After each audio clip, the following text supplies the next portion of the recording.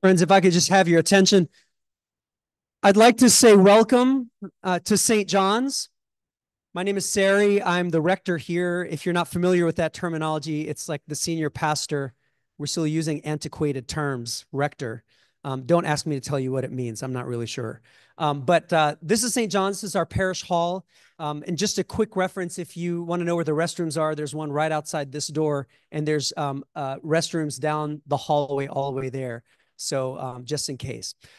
I wanted to just begin today by just saying how important these kinds of dialogues are. I am I'm new to JIDS, so I have learned a lot about JIDS recently, and Anne is going to introduce our speakers in a second and say a little bit more about JIDS. But I did want to say that, especially in light of what's happening in Israel-Palestine right now, we can't have enough of this kind of stuff. And I was just speaking to my friend Mike, where's Mike? Up here. And he said, when the dialogue stops, there's nowhere else to go. And so even if the dialogue is painful, sometimes we have to stay committed to that path because that's the only way forward. So just a quick thing, I am a Palestinian Christian, and so just even from that standpoint, not just from my faith standpoint, but from the standpoint of my culture, I just want to say thank you all for being here. It's amazing. So let me turn it over to Anne. Thank you, Sarah. Hi, well, good afternoon, everyone, and welcome to St. John's. My name is Ann Dursey, and I'm the deacon here at St. John's. That's another antiquated term, but it means the person who oversees the social justice, interfaith, community engagement, humanitarian work of the church. And I, too, thank you for coming here today because I'm a huge proponent of JIDS. I've had the pleasure of attending a number of different JIDS events, and the principles of JIDS, that we have dialogue. When we have dialogue, that's the foundation for everything else, and civil dialogue where we can really hear and understand other people. These are principles that we uphold here at St. John's. And at the several events I attended that JIDS has hosted, I have just been astonished at the depth of the conversation and at the respect with which people can disagree and learn from one another and really understand each other. It's just a remarkable organization. So I was very happy when Dan Spiro, who, as you all know, is behind this fabulous organization, agreed to come and partner with us today. So we have this wonderful discussion amongst Jews, Muslims, and Christians about the importance of our holy books. And I'm going to stop there and just turn it over to Dan to fill us in a little bit. And Dan, there are several people here from our church who may not know a lot about the background of JIDS. And if you could say a word or two on that, that would be great. But again, let me thank you. And here's Dan. Well, I want to first of all thank all of you at the church for making this happen. Our partnership with the Christian community is very important. We've had an entire session devoted to the Christian Bible. And I, for one, look forward to learning more and more about Christianity here today and for the rest of my life, and feel that way about all the faiths. But there's obviously a special connection between Judaism, Islam, and Christianity. The families, as we call them, of Ibrahim. It is a family. So a little bit about JIDS. We don't normally like to talk about ourselves, but we were asked. This organization has been around for almost 16 years. It was started at a time when a certain president came to the White House, Barack Obama, and everybody was very excited about the prospects for Middle East peace. And working for peace has been an important part of JIDS's mission from that point forward. I have found, working with peace organizations in this area, that those people who are involved in JIDS may be just as obnoxious as those who aren't, but the difference is we stick. We stay with a dialogue. So people might argue with you, but we don't leave because dialogue is difficult. And this is a dialogue society. We take on all the difficult topics. We've probably talked about the war maybe 5 times since October 7th. We have another one coming up that we're participating in on September 15th. hopefully there'll be a ceasefire soon and not another. But anyway, but no, we're interested in long-term solutions, which starts with, as was pointed out by the Reverend, it starts with, people getting to know each other and, becoming brothers and sisters. And as the term we use in JIDS is first cousins, and recognizing what it means to be a first cousin. You argue in your family, right? But you stick with the family. So JIDS is also an enlightenment society, an education society. The idea is that we have a lot to learn from our cousins. Hopefully today we will learn a lot from each other. I want to point out that we have a picnic on the Sunday of Labor Day weekend. We've been doing this for the last few years. There's literature here at the table talking about JIDS, but there's also literature specifically about the picnic. I hope those of you who are here can come. There's a swimming pool, a campfire. It's a wonderful setting in Montgomery County, a single-family house in Montgomery County. So I want to ask, first of all, in terms of today's session, we've had maybe 7 or 8 people volunteer to talk for 5 minutes. I don't know where my list is.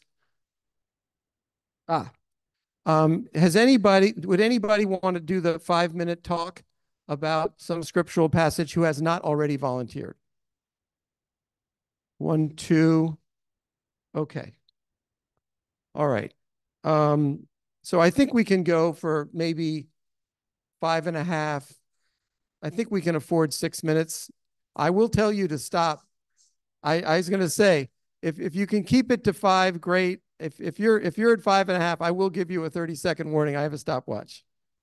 But first, we wanted to introduce this topic, which is basically our love for holy books. I have been around as the head of the Washington Spinoza Society. I'm certainly familiar with many folks who want no part of religion, right? And I've been around communities that are not tied to the holy books. And I've noticed, shall we say, a lack.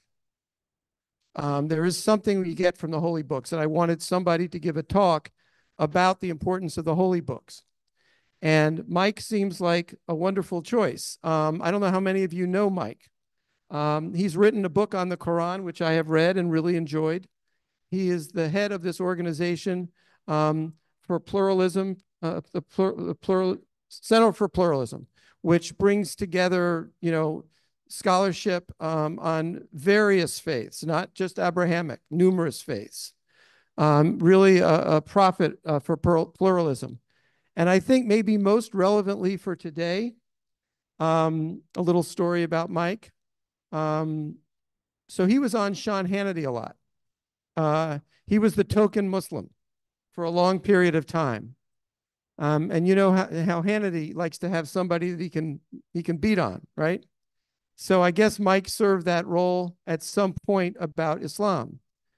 And at some point, Sean Hannity said, you convinced me to stop bashing the Quran. I may have a problem with this Muslim or this group or that group, but at least I'm going to cleanse my tongue and not insult the Quran. So we all thank you for that. And you're being timed too, my friend. I need this. Oh, okay. He gets many more minutes than the rest of us. Assalamu alaikum, peace, shalom, namaste, and whichever way I can greet. All the greetings mean the same.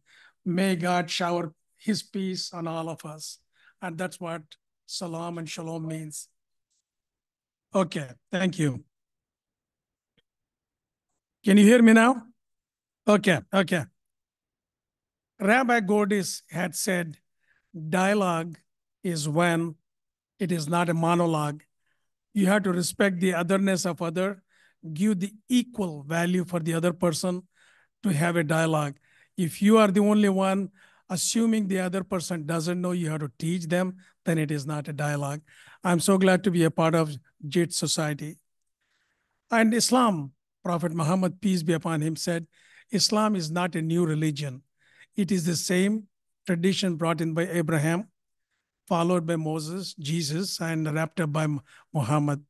You will see, I will be sharing some my favorite verses from all the scriptures. You will see that the values are same in all religions. We may worship differently, we may bow differently, but the values are identical, as I share that with you.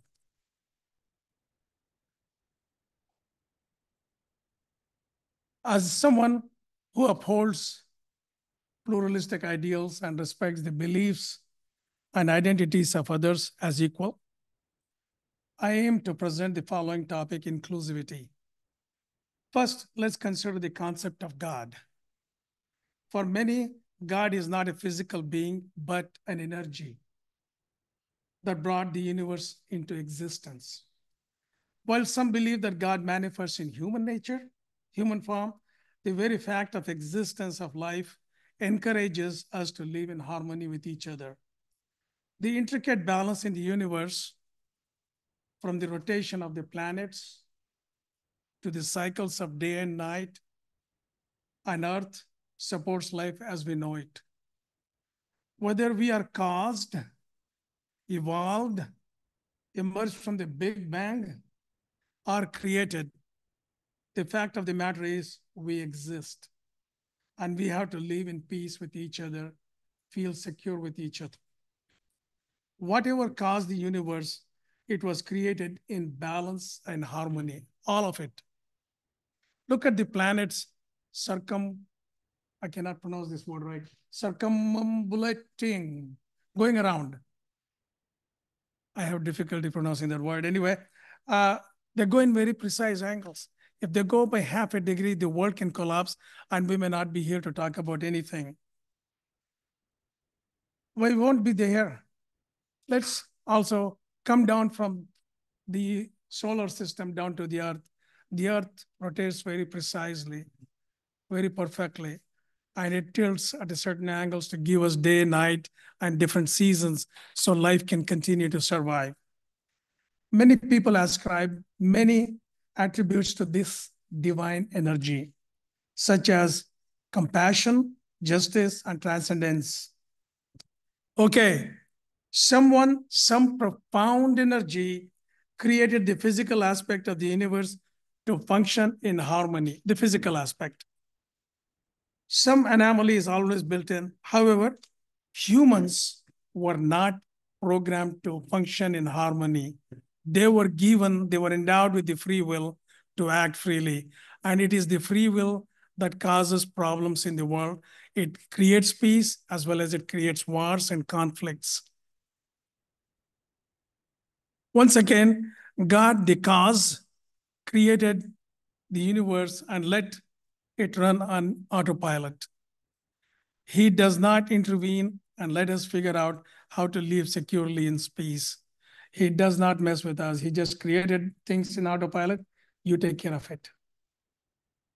Remember, there is an elusive moment of reckoning at the day of judgment in all the faiths, in all the traditions, that rewards us with eternal peace or tension forever. Eternal peace is defined as paradise, and the other one, something else. However, no one goes on a limb. He guides us through books, oral traditions, prophets, avatars, and peacemakers. And that is the theme of our topic, holy books. And here is where the concept of God's love appears in our minds. Most people share similar attributes for things: energy, compassionate, just, omniscient, omnipresent, glorious, genderless, and many, many names. Muslims have ascribed 99 names to God. 99 is not a finite number, it is an infinite number to express God in different attributes. In Hinduism, there are 1,000 names of God. They're not limited, means these are the different attributes. We cannot limit God I like the way the Jewish people write G-D, means you cannot limit God to anything. So that no religion limits God. Each of us calls this causer by many names, the causer of the universe. Abraham called him Jehovah. Moses called him Yahweh. Jesus called him Ilahi. And he is a Palestinian here. He knows that, the pastor, Ilahi. Prophet Muhammad called him Allah. Hindus call him by many names such as Ishwar, Brahman, or Bhagwan. The Baha'is call him Baha, means the glorious. And the Zoroastrians call Ahura Mazda. And the Sikhs call him Vaheguru. Being a pluralist, I cannot exclude any religion. I have to speak about all religions. What makes this causer of the universe so full of love? What makes God so full of love? Love is part of creation. Like a mother loves her offspring. An inventor loves his product. A software programmer loves his program. A surgeon wants his patients to heal. A teacher loves her students. And a chef loves his patrons who appreciate his food. And importantly for today, Dan loves his JIDS. And of course we do too. And that is why we see JIDS and the Center for Pluralism offer many educational and controversial programs for us to be knowledgeable about different things that bring us interactions. Jesus said on the cross, "Forgive him, Lord, for they know not." And it is our duty, those who know, to share with those who know not. And that is part of what JIDS does. All of them want, these engineers, doctors, teachers, mothers, all of them want their product or creation to function well. This is their love for their product. God is no different. God loves his creation. And that is his love. He wants us to live in peace and harmony. And God's words are not exclusive. They're inclusive. They're universal. Many of our clergy have reduced God's words to be exclusive, as if they own that particular God. There is no particular God. There is a common God for all of us. You can see the title of the topic, today's topic, emerge now.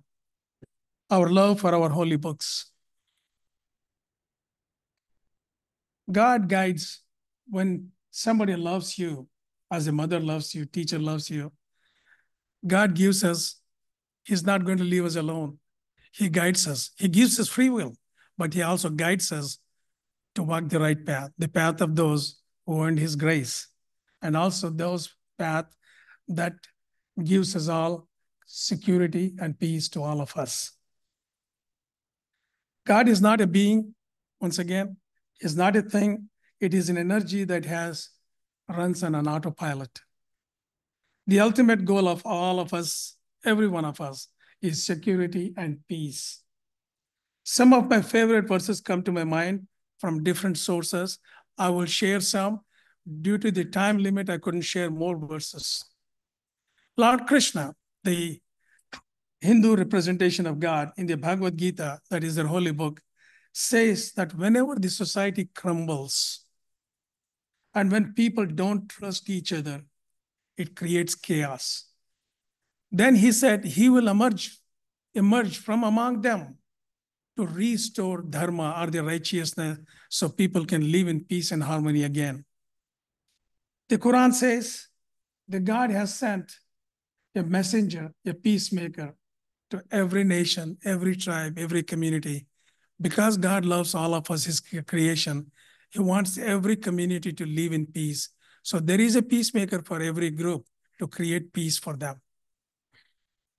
Isn't that true? Same thing about Moses, Jesus, Muhammad, Krishna, Buddha, Mahavir, Guru Nanak, Zarathustra, Baha'u'llah, and Joseph Smith. They all came to restore security and peace to the groups that belonged. And I love the Jewish phrase, Tikkun Olam, and also the Islamic phrase, Islahul Alam. our scholar Safi is here. Alam is a word I created, means repairing the world. It is our duty to repair the world so that you, me, and each one of us can live securely. Another verse I like that we all came from Adam and Eve, as in all the Abrahamic traditions. And Hinduism calls it Vasudhaiva Kutumbakam. That is, the entire world is one family. When we are all one family, we have to care about each other and feel the pain. If somebody's having pain in Philippines or Canada or Brazil, we should feel the pain. If you don't feel the pain, there is something less about us. I love this when Jesus answered, I am the way, truth, and life. No one comes to the Father except through me. Let me share my understanding. Jesus walked the righteous path of justice, caring, and giving dignity to every soul. Whether it is a leper or a prostitute, he embraced them. That is what Jesus wants us to walk the path of respecting and accepting all humanity. And that is my understanding. If you differ, I'm okay with it. We all believe in a common God, the God of the universe and God of all of us. There is only one causer of the universe. We must treat all religions as guidance for humanity to live in peace and harmony with what surrounds us. To believe that my religion is superior, means I have not understood the purpose of religion. I'll share a small story. In our speech about 10 years ago, I said, I chose Islam to be my faith, but I will never claim my religion to be superior to any other religion. That all hell broke loose. Two of my imams in Dallas, Texas, called me on the carpet and said, how can you choose Islam and not believe your religion is superior? And I said, before I answer you, Imam, I want you to answer me this question. From the Quran, not from what you believe, from the Quran, who God loves the most and the least? He said, God loves the most those who forgive and forgive often. So fine, perfect. What about the least? He says, those who are arrogant. And I said, there you go. If I claim my religion is superior, I'm arrogant. Religion is not about arrogance. Arrogance kills relationship, creates problems. Humility builds bridges. Religion is about humility. And that's what Jesus did when he washed the feet. Okay. Likewise, when the Torah says the Jews were chosen people, are the ideals of promised land, what Rabbi Jerry Sharotel said to me in one of the seminars we held in the Capitol Hill, God chose people, Jews, to bring righteousness to the world, to bring social justice. That's what it meant to him, and that's what I believe it would mean. And each person may disagree with that.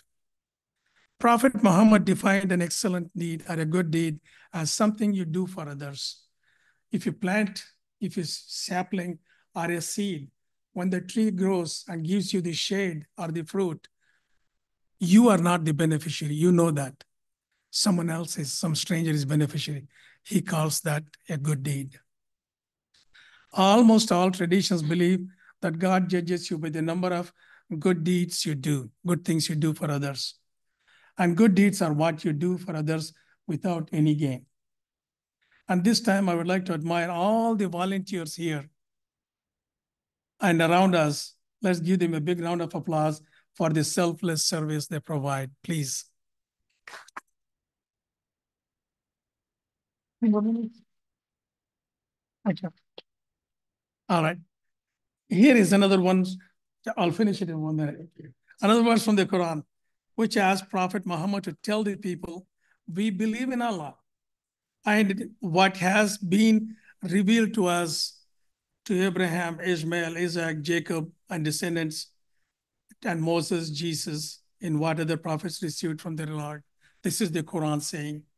We make no distinction between them. They're all submitters of God. Imagine if God had said, Muhammad is the greatest prophet on the earth, Muslims would have been very arrogant. But God said, Muhammad said, all of us are equal. That is to kill the arrogance in humanity. Just a few more seconds. In spirit of universality and collective understanding, it is vital to embrace the idea that we are all connected as a single human family, regardless of our religious affiliations. Ultimately, unity is the key to recognizing the omnipresent. The bottom line is to create societies. That is the purpose of all religions and all the prophets. They came to create societies where each of us feels secure and peace and harmony with each other. Thank you, Dan.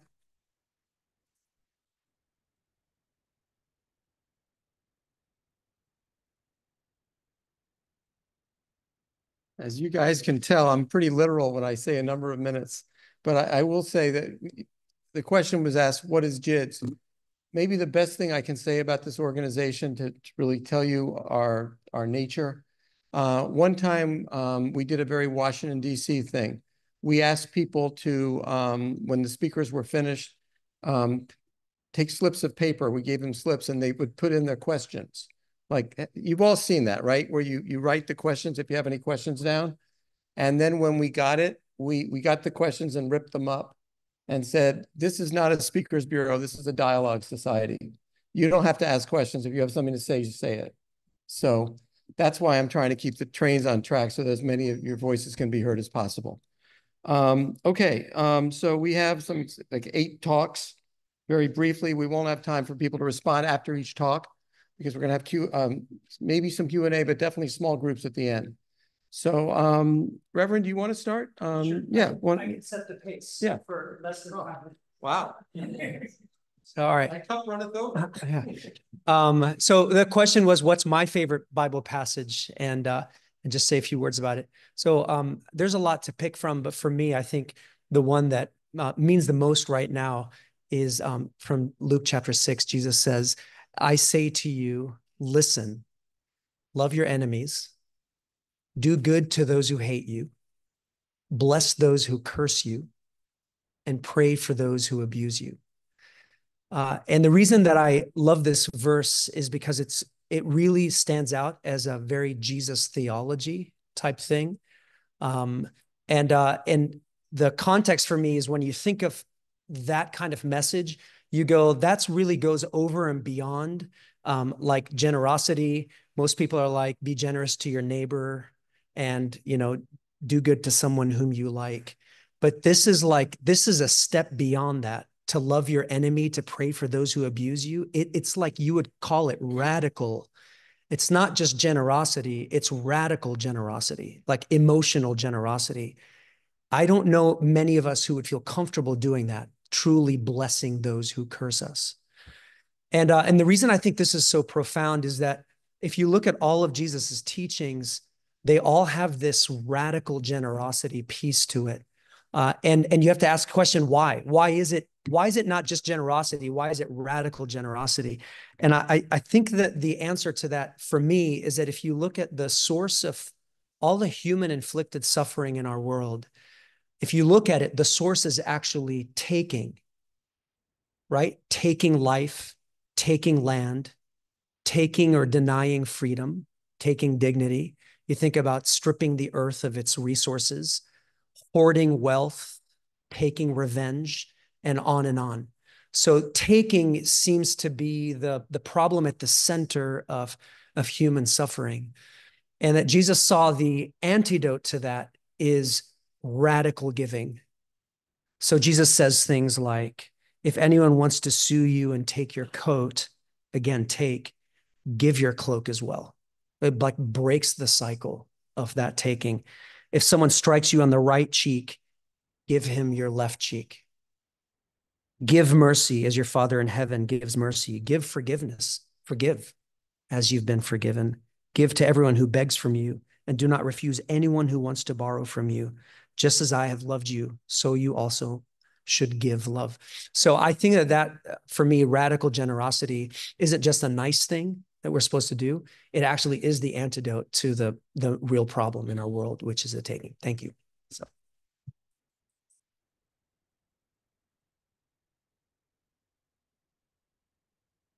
Thank you very much. Wow. No, it was great. I mean, in terms of content or time, content is less important. No, I'm kidding. That was wonderful. Okay, Martha, would you like to go next? You warned me. I got my watch. Okay. I'm going to do that. By the way, if you want to say something nice about the church, I won't time that. Okay, this is a beautiful church. Thank you for letting me be here. Seriously, I am really glad to be here. This is my, I think, third time with JIDS, so it's kind of what we call, where I come from, chutzpahdik. But I love the opportunity to talk about my two favorite characters in all the Hebrew Bible, Shifra and Puah, the midwives.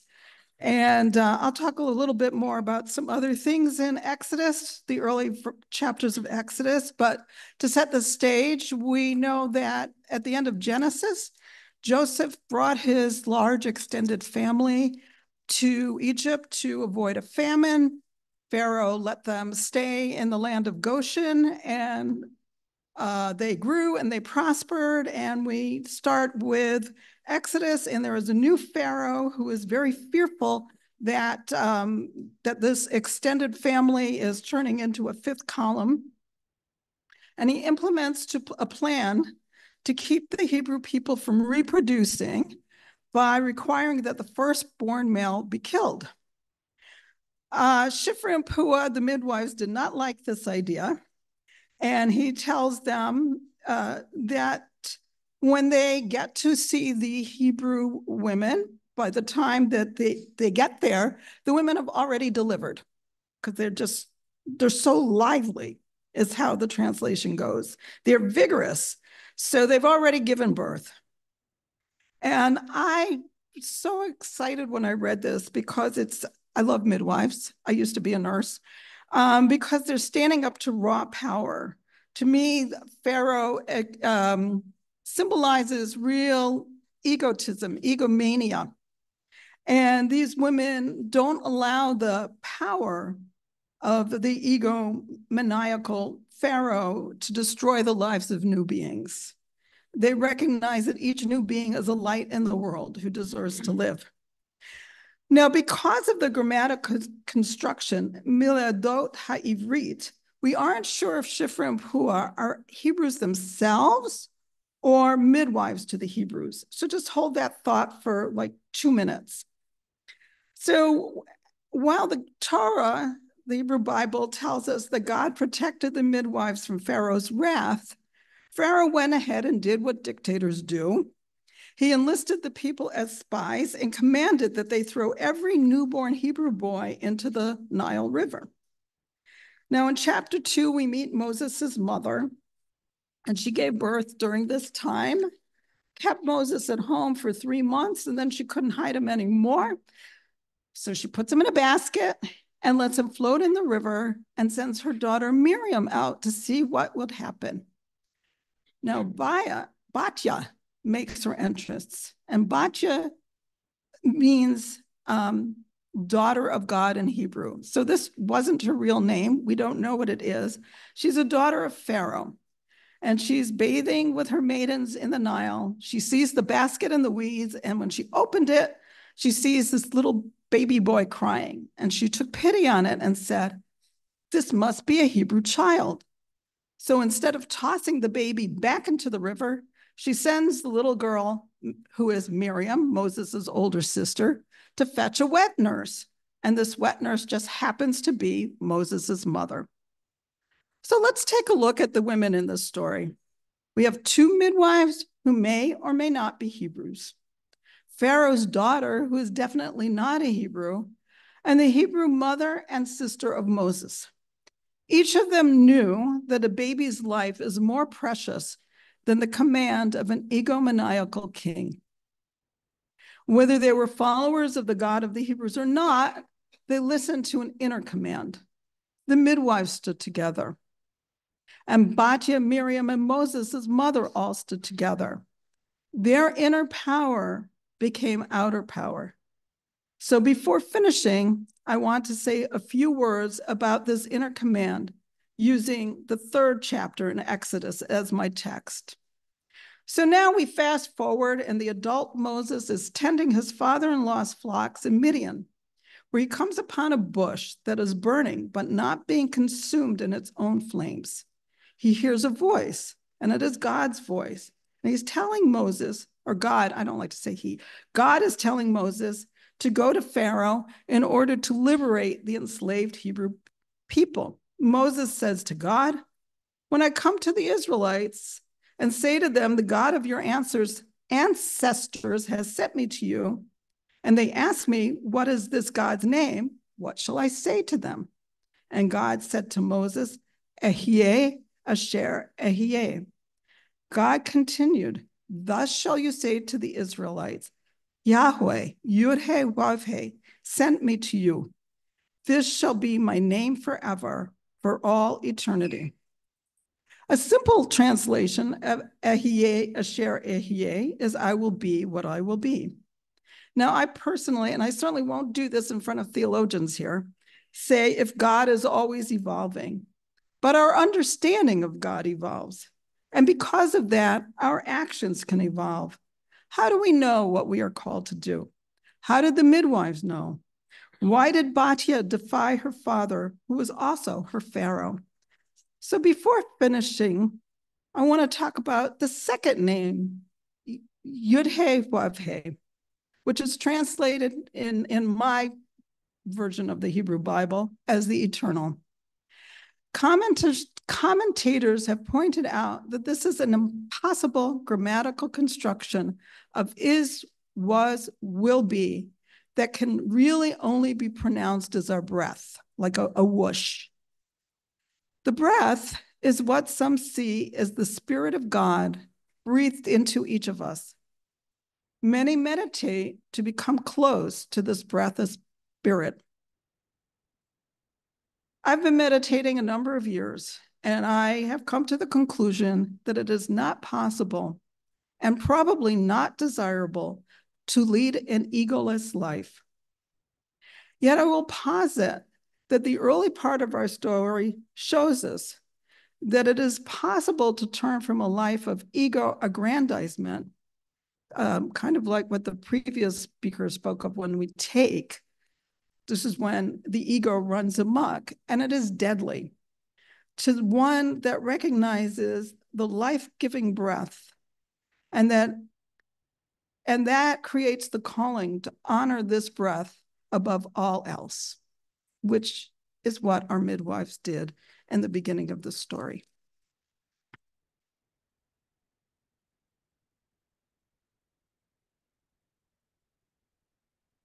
Okay, thank you so much. Let's keep this going. Safi Kaskas.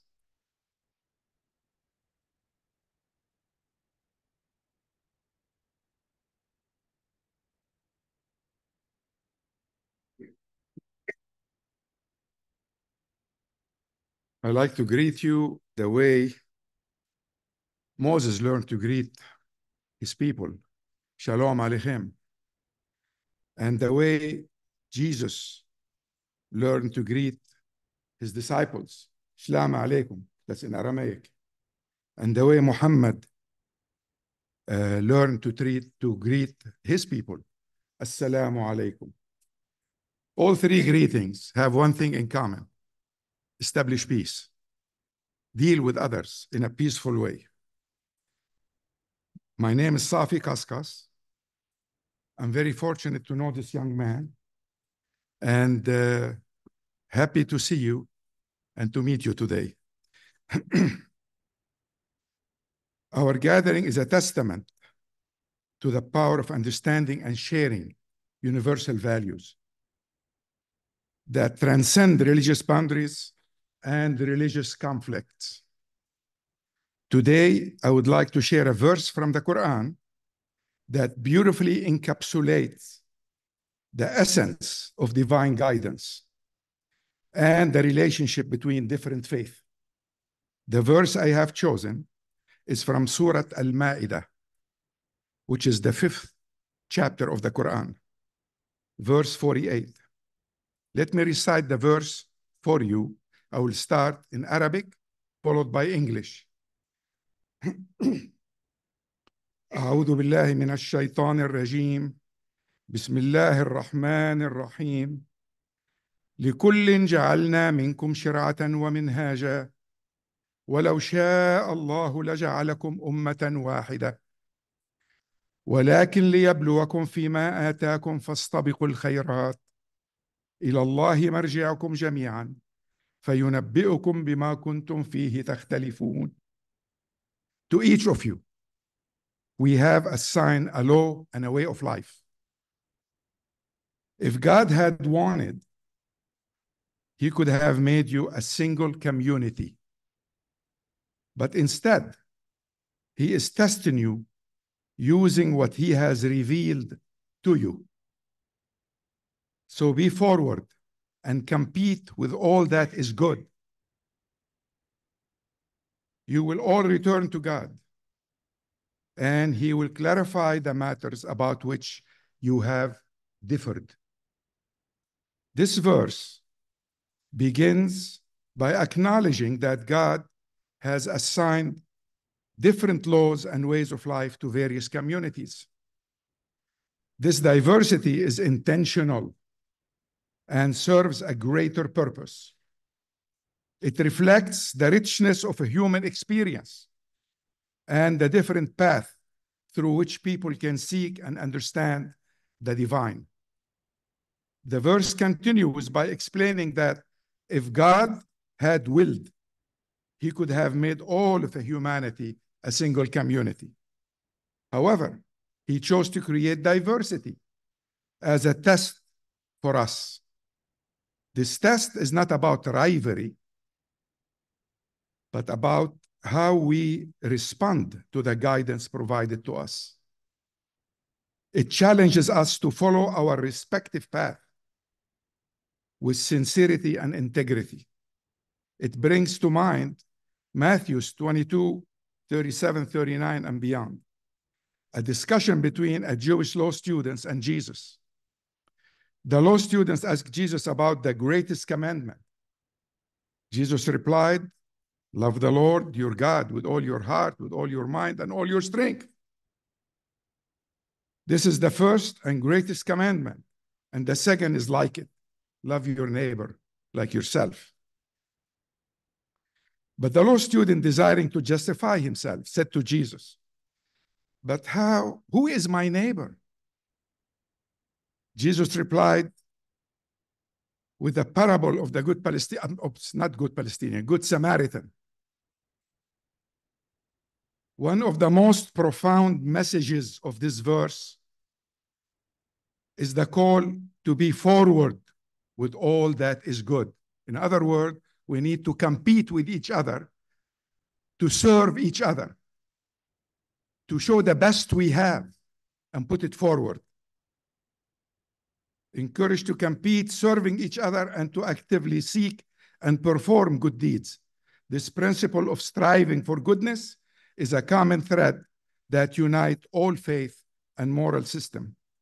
Do I have some more? Good. That's 5 minutes. I tamed it. Thank you. Return to God. The verse concludes with a reminder that ultimately we will all return to God. We will clarify the matters about which God will clarify the matters about which we differ. It has respect of diversity. The verse beautifully encapsulates the universal value of respective diversity. It acknowledges that different communities have different laws and different ways of life. And this diversity is part of God's plan. By respecting this diversity, we can foster a more inclusive and harmonious world. The verse also promotes interfaith harmony by recognizing the validity of different paths and encouraging mutual respect, and understanding. It reminds us that our differences are not a barrier, but an opportunity to learn from one another and grow together. The values highlighted in this verse can also be extended to create a compassionate and supportive community and society. By striving for goodness and respecting diversity, we can work together to address common challenges to build a better future for all. I encourage each of you to reflect on your own experience and consider how you can apply these values in your relationship and interactions. How can we as individuals and communities strive for goodness and respect the diversity that enriches our world? In summary, Quran 548 teaches us about the intentional diversity of laws and ways of life assigned by God. It calls us to strive for goodness, respect our differences, and recognize our shared destiny of returning to God, who will clarify our differences. Conclusion. As we conclude, let us carry forward the message of this verse in our hearts and actions. Let us embrace the values of respect, understanding, and striving for goodness in our daily lives. By doing so, we can contribute to a more harmonious and compassionate world. Thank you.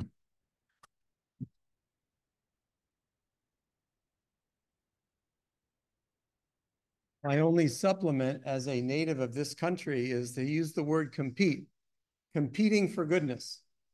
You don't, that's not a concept that you read about in our economics books, but it's maybe the essence of what he said, what he just said. Okay, Pastor Newhart.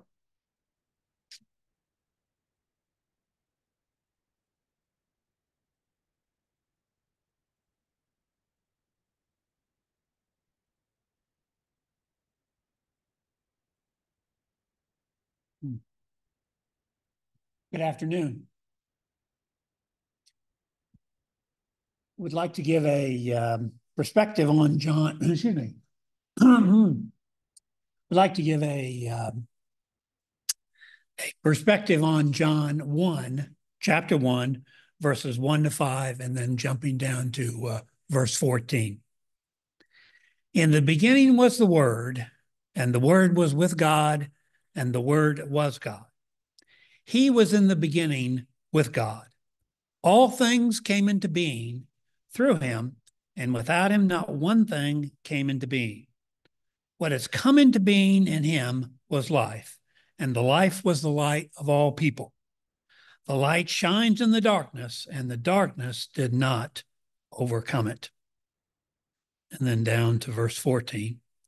And the Word became flesh and lived among us, and we have seen his glory, the glory as of a Father's only Son, full of grace and truth. What I like about this particular passage, first, is the poetry of it. You know, in the beginning was the Word, and the Word was with God, and the Word was God.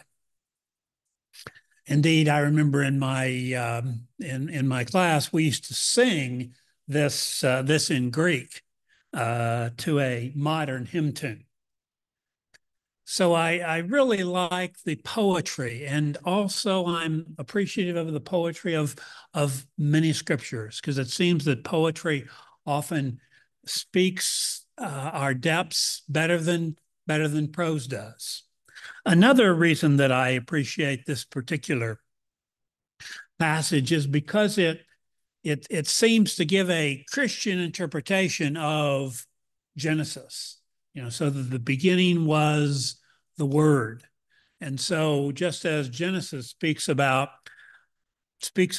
God speaking the Word and speaking the world into existence, so here John speaks about the Word being present and the Word being that of God, which reaches out to others, to the not God. And then, I've liked this passage for a long time, really much of my life, because it presents this idea of incarnation.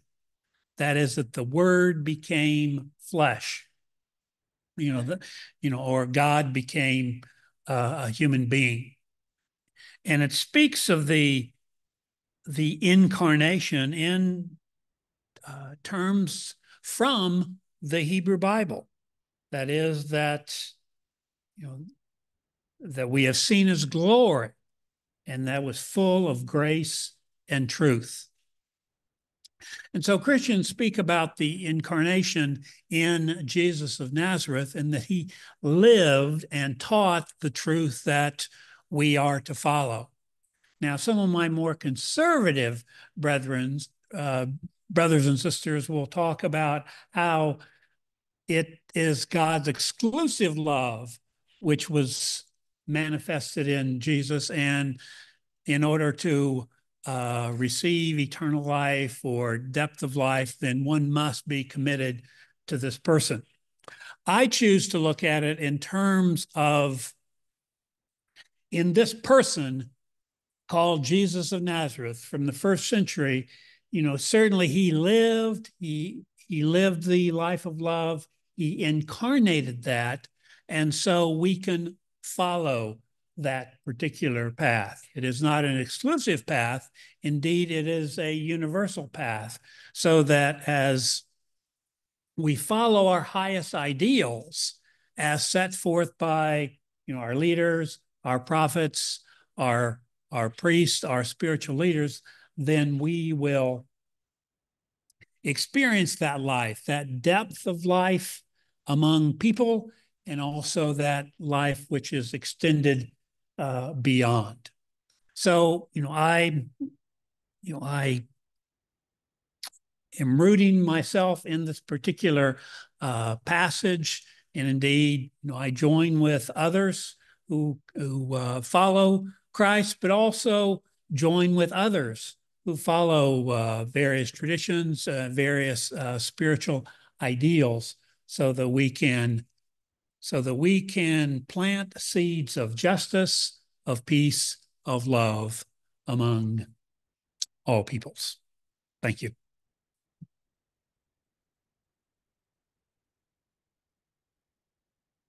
Thank you. Is Hannah Gould here? Okay. Dennis Scotch.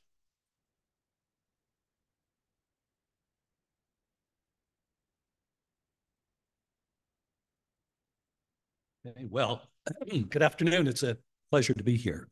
And I want to thank the faith community here at St. John's for setting up this wonderful event, from which I think we'll very much benefit from. My reading comes from John. I don't know if that's John's epistle, first epistle. And I think you did bookends of what I'm going to do. Is that the namesake? Is he the namesake of this community, St. John's? Oh, it is. Okay. Well chosen.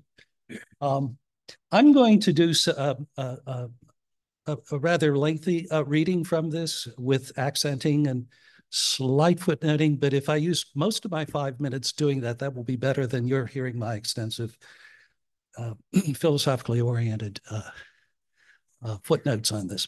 Okay. Beloved, let us love one another, because love is of God.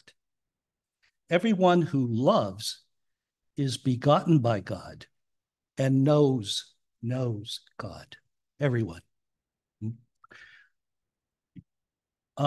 In this love, not that we, in this is love, not that we have loved God, but that he loved us and sent his son as expiation for our sins. Okay. It's a two-way thing, love, okay? Then we go to, beloved, if God has loved us, we must love one another. God remains in us and his love is brought to perfection in us. So if God is love and his perfection and love's perfection is brought in our love. Oh, I'm sorry. So let me read that again. Beloved, if God so loved us, we must love one another. Okay. Then I went to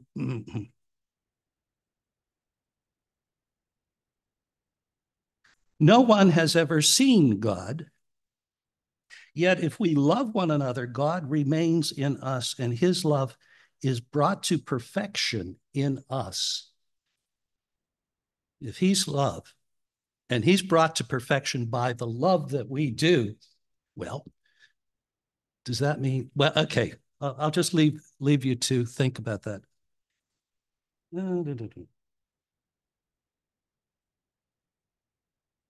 We have come to know and to believe in the love God has for us. God is love, and whoever remains in love remains in God, and God in him. Okay. This has always provoked a lot of thought in me, and I think we were asked to say, why is this so meaningful to us as I will say believer, but I think I like the word person of faith rather than believer. And you'll see why in a minute. First of all, I get a diagram here, which has a vertical axis and a horizontal axis. And the vertical axis talks about the relationship between God and us human beings. The horizontal axis talks about the relationship among human beings themselves. And these two things go together. They go together in a community of love, okay? Which echoes something that was quoted earlier, the two great commandments: love God with your heart and soul, and love your neighbor as yourself. This passage, by putting us all together in one being, that being called God, called love, you see, is what comes out of this. A community. God is a community. God is a family. It is, and it's not determined by a creed. It's not determined by a philosophy. It's not something that I, as a credentialed philosopher, might do apart from any of these readings. It is also a kind of ethic. There is a must in this relationship that we have among each other. What else? I was struck by the expression that it says that this thing called love. I'm not really talking here, John says. I'm not really talking, or the Lord says, I'm not really talking about your love for God. I'm talking about his love for you. So there's kind of an asymmetry there. There's a kind of asymmetry there. And that, I think, is to be thought about. And I guess what fascinates me as a credentialed philosopher is not the ability of philosophy on its own to come up with something like this, but to look at this and think about what it means. Not to prove this creedal belief or that, but to tell us something about what it says. And I see here something we philosophers would call a theory of being, an ontology, an understanding of being. And it says, and I think, Dan, you'll appreciate this, it says that we are part of a divine being, and that being is named by love. God is not spoken of as a power or even as a creator. All of these things would have to be related to the name for who God is, and that is love. A love that's greater than, for us, than any love that we can give to him. Okay, so I'll leave it at that.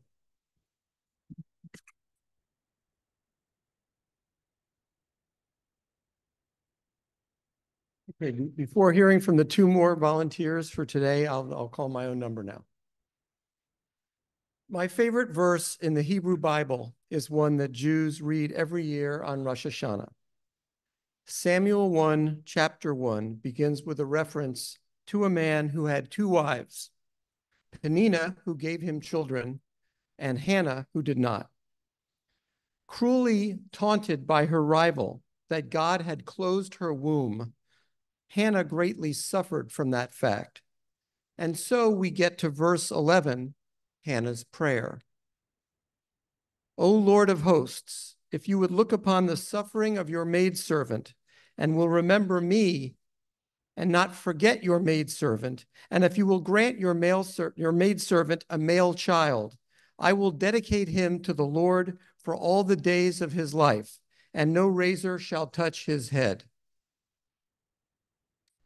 This verse begins with perhaps the quintessential activity of the Jewish faith, a lone individual turning to God. Hannah addressed her God as the Lord of hosts. This name refers to the heavenly hosts, or armies of angels God commands. Its use highlights the infinite distance between the Jewish God's greatness and human power.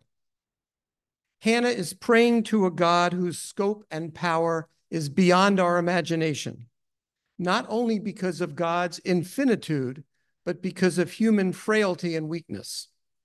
To worship the awesome, majestic Jewish God is the height of humility. In this verse, Hannah thrice refers to herself as your maidservant. She wants to see God, wants God to see her as one who is willing to do the work that is dirty and unglamorous, yet critical. Because she needs God to answer her prayer, Hannah's first order of business is to persuade God that she can be depended on. And the maidservant's role is the one that fits that bill. Hannah is reminding us that the Jew's highest vocation is not to bring status to oneself, but simply to lend a hand. It's a similar lesson that Jesus taught in the book of Luke, when he suggested that it is better to sit at the table than it is to serve, but he has come among us as one who serves.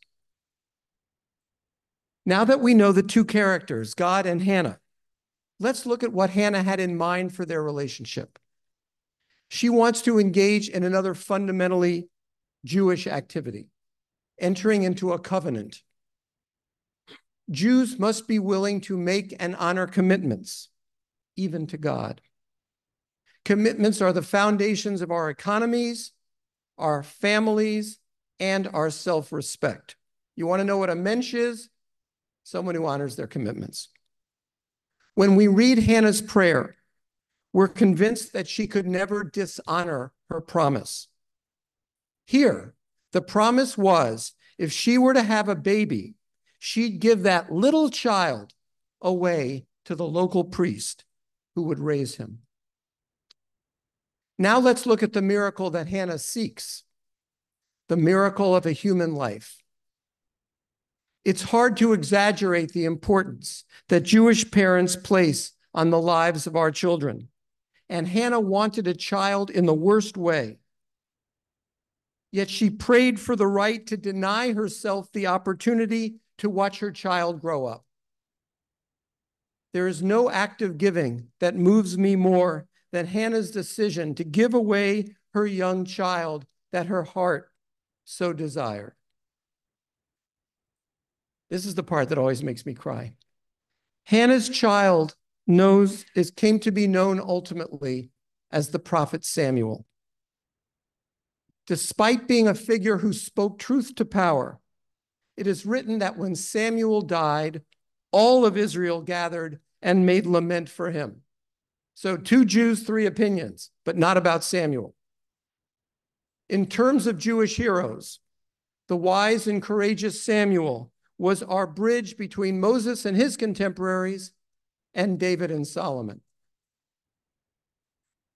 Famously, the bard told us that some are born great, some achieve greatness, and some have greatness thrust upon us. Well, Samuel was clearly born great. His greatness sprang from his mother's faith and integrity, and on the figure to whom she dedicated his life. You see, for me, the key phrase in this magnificent verse is, quote, I will dedicate him to the Lord for all the days of his life. We hear so much in Judaism about God, especially in our prayer services. But in that sentence, God's name is invoked in the best possible way. Hannah is saying that if God will create a new human being through her, she will see to it that this person will treat God in every waking moment, not as a benefactor, but as a beneficiary. For he will be God's truest servant. This human being will always find a way to find in God a guide to lead him to the heights of moral excellence. He will honor God. He will do right by God. He will act virtuously in God's name to produce the greatest good for the greatest number. That's what it means to be dedicated to God from the womb to the tomb. It has nothing to do with asking God for favors. Hannah got that out of her system in verse 11. She would no longer ask God for help. She would give us Samuel to help, to use all his powers to enrich the earth, which is the best way to honor God. That, to me, is what the Jewish faith is all about. And I should add that when my wife and I had our first child, we named the child Hannah, and she serves as the rabbi in Capitol Hill for the community there. Thankfully, our views on gender issues have evolved since the days of the biblical Hannah. Sir, can you come and come next? Yes, yes. You yield your time. So we had one more volunteer over here. Okay, please.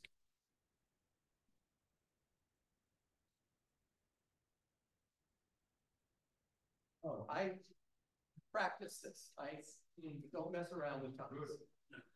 That's called honoring commitments.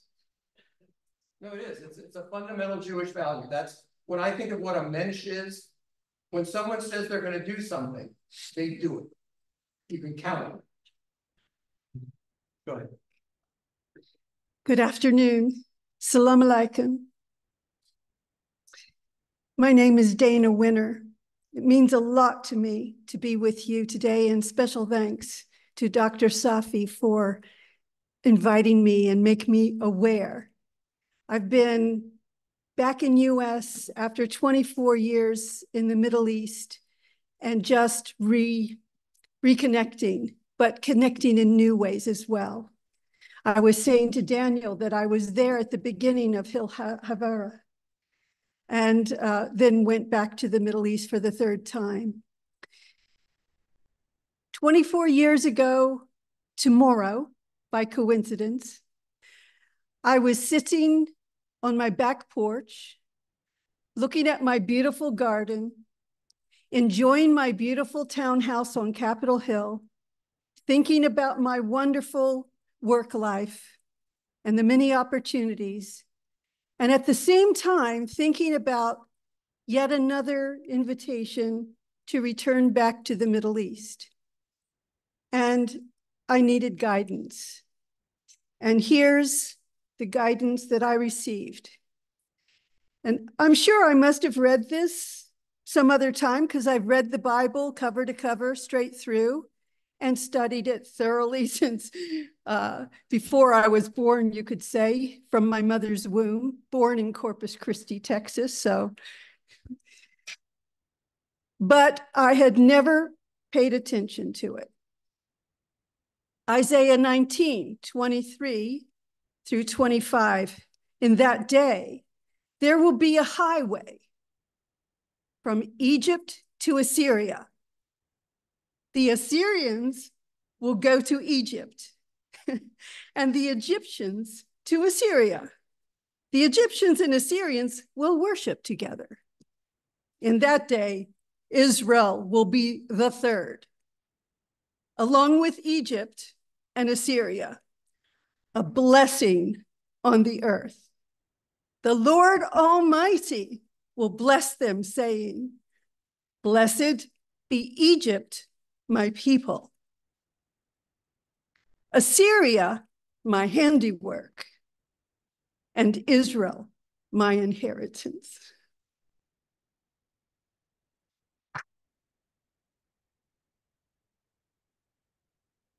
Thank you so much for sharing. And we have one more person. My old friend from the peace movement from a zillion years ago. Jim, it's yours.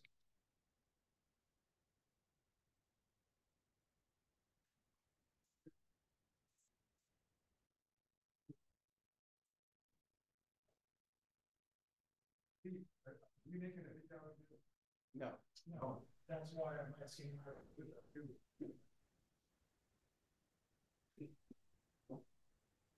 Okay, so hi, my name is Jim Viterillo. I'm a little background reference. I'm an Italian-American Christian. You hear me? You hear me? Yeah, I'm an Italian-American Christian with a very strange Christian Judeo background. I grew up like most Italians as a Catholic. My mother was a very devout Catholic. She was actually from Italy. During law school, I converted to Methodism for a whole variety of reasons I won't go into now. And during college, I joined a progressive Jewish fraternity known as Sigma Alpha Mu. If you're Jewish, a male, you probably know who they are, otherwise affectionately known as Sammies. They were by far and away the most progressive fraternity on campus. We actually had, in 1962, we had African Americans there, including a very, very, excuse me? You didn't hear me? Yeah, we had two African Americans in 1962 when no other fraternity would do that. And by the way, there was a very conservative Jewish fraternity on campus known as AEPI. I affectionately call them the Jewish settlers. And they acted like it. But again, we won't go into all that. And now today, I'm an Episcopalian because my children all went to the Washington Cathedral schools. And my wife, who was raised Southern Baptist, in fact, her father was a Southern Baptist chaplain in the Navy, wanted to join the cathedral when they actually created a congregation for the first time in their history about 12 or 13 years ago. So now I go to the cathedral. So that's just by way of background. I also want to thank my old friend Dan for creating JIDS. I always thought it was a great idea to do this. And I admire him a lot for doing that. And I'm really glad that Christians are now allowed to join as well. It's in our mission statement. It says allies. And particularly in this church, which I know extremely well. I know Sari very well. I know his father, Naim Atik, a great Palestinian Christian minister from Jerusalem. So I too am talking like Safi did about the commandment by Jesus to love your neighbor as yourself. I'm going to have a little slightly twist to it. You'll see near at the end why. But I'll sort of skip some of the things that you already mentioned. In fact, I even quoted the same chapter of Matthew, etc. But I think it's important, particularly for those of you who may not know too much about the Christian religion, is that there are actually 4 gospels in Christianity, named after 4 of the, I might add, Jewish disciples of Jesus, because of course Jesus himself was also Jewish, but all 12 of the disciples of Jesus, Matthew, Mark, Luke, and John. But in 3 of those, Matthew, Luke, and John, they specifically mention love thy neighbor. Again, different ways, but they're basically the same message. I think that's extremely important because Jesus himself said in each of those 3 gospels, loving God and loving your neighbors are the 2 most important fundamental teachings of Christianity. I want to emphasize that because many of my brethren Christians to the right of me Now, I hate to say this, but I need to say this today, and I know many of them. Rarely, if ever, have I ever heard them talk about loving your neighbor. I'm talking about ministers, I'm talking about political leaders, etc. And again, I know many, many evangelicals. I like them very much, but for some reason they shy away from this. And just think about that, just for a little thought. So again, I'm going to skip several of the things that were already mentioned, and including the Gospel of John, which, oh yes, there is one thing in the Gospel of John that Savi didn't mention that's, I think, very important. Jesus said, if you love those, but this is after asking the scribe, the Jewish scribe, who asked him, who is my neighbor, right? Jesus said to him, if you love those who love you, what, I see I don't have my glasses on, what reward will you get? Are not even the tax collectors doing that? And if you greet only your own people, what are you doing more than others? Do not even the pagans do this? Be perfect, therefore, as your heavenly Father is perfect. So now in conclusion, I'm going to read a short passage from a group I belong to. I donate to them monthly. It's called the National Shrine of St. Jude. I don't know if any of you have ever heard of him. But St. Jude was a remarkable, again, one of the 12 disciples of Jesus for several reasons. One, he was actually a cousin of Jesus. Two, he was certainly a disciple. But three, later on in life, not his life, but in world and human life, many centuries after he died, he became known as the patron saint of hope for lost causes.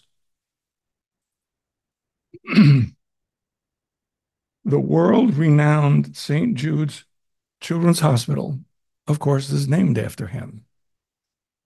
I don't know if you know it or not, but the then famous Danny Thomas, a Lebanese American Christian entertainer and comedian who I actually got to know when I was attending the University of Toledo, because he and his Lebanese Christian friends lived in Toledo. And my progressive Jewish fraternity actually helped him raise some of the earliest funds for St. Jude's before it even became a hospital. Am I running low on time? Okay. So what I want to quote then is a passage from the National Shrine, which they sent me. They call it Faith Reflections, and I really love it because it gives a whole different twist to love thy neighbor. And this is a quote: "If only all the world in all of history could have followed that most important, simplest, yet clearly most difficult of commands, love thy neighbor, what sorrow and anguish could have been avoided." That's a remarkable statement, and I'll leave it with that. Thank you. Oh, I actually made some copies of my presentation for anyone wants it. So I'm passing around small group discussion questions. We're going to go right to that in the time. Maybe we can, I know some people told me maybe 4:30 and some 4. Let's see if we can find out what we'll do. 4:15.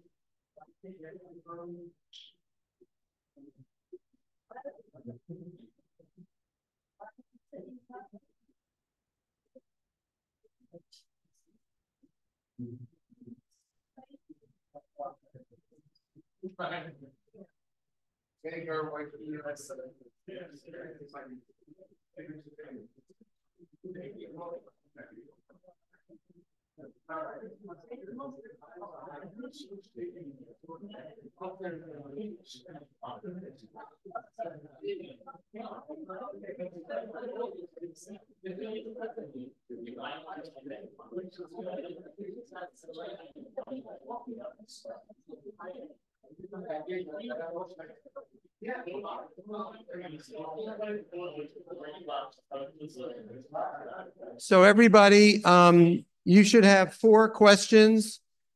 I would advise you to find somebody who could sort of moderate each of the discussions, but let's see if we can at least take 45 minutes to do this. 'Cause